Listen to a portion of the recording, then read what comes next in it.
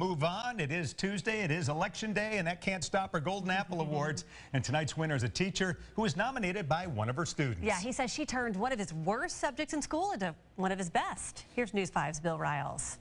It's because of a class like this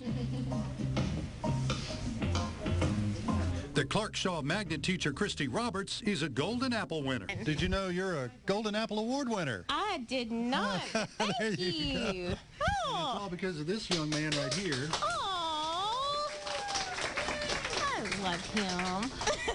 Jacob Nelson nominated Miss Roberts, saying his least favorite subject was English, but she turned it all around. Now it's his best class.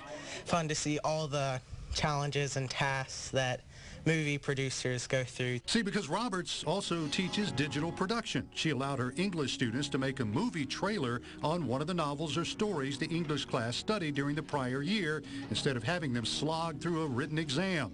That made an impression on Jacob. And so Jacob was with me the first year I did that.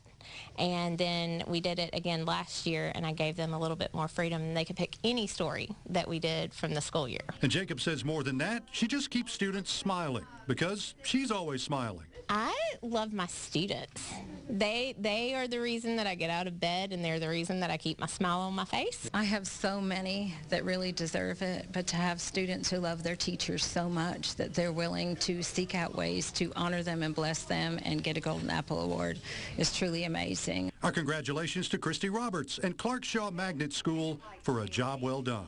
In Mobile, Bill Riles, WKRG News 5.